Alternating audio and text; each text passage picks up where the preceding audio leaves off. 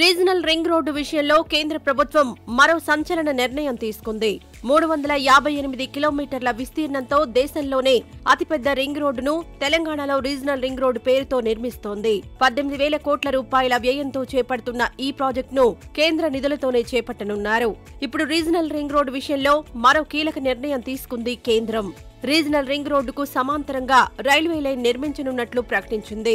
Regional ring రోడ్డుకు సమీపంలో కేవలం 30 మీటర్ల స్థలం కేటాయిస్తే సరిపోతుందని, MMTS రైల్వే లైన్ నిర్మిస్తామని ప్రకటించారు రైల్వే మంత్రి అశ్విన్ వైభవ్. ఇందుకోసం మాస్టర్ ప్లాన్ సిద్ధం చేయాలని కేంద్ర మంత్రి కిషన్ రెడ్డికి సూచించారు. రీజనల్ రింగ్ రోడ్ నిర్మాణానికి సమాంతరంగానే రైల్వే లైన్ సైతం నిర్మిస్తామని వివరించారు కేంద్ర మంత్రి అశ్విన్ వైభవ్. తెలంగాణ రాష్ట్ర బీజేపీ నేతల డిమాండ్ మేరకు స్పందించి రీజనల్ రింగ్ రోడ్డుకు సమాంతరంగా భూమి సమీకరించి ఇవ్వాలని సీఎం కేసీఆర్ ప్రభుత్వాన్ని కోరారు కేంద్ర మంత్రి Ashwin Vaibhav.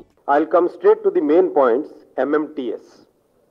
Your questions will be there, so I'm straight away coming to the main point. MMTS, the agreement between the state and the center was, center will give 1/3, state will give 2/3.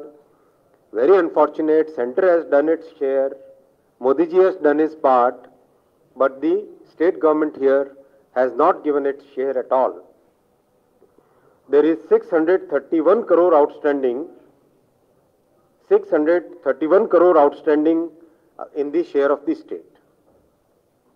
We say that fine, we can always find a way to work it out, but instead of all that stuff which is going in so many different ways by the state government, why can't the state government invest for the people? When the people need MMTS, why can't the state government put some priority on a project like MMTS?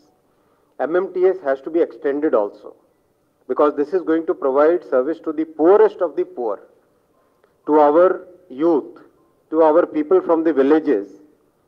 MMTS has to be extended. The state government has to come forward and participate as per the agreement and give it a priority.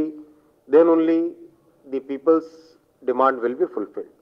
I'll have to see this, exactly the gap and others. I'll speak with Honorable Tourism Minister and do what is the right thing. Thank you very much. Dhanyavad andi.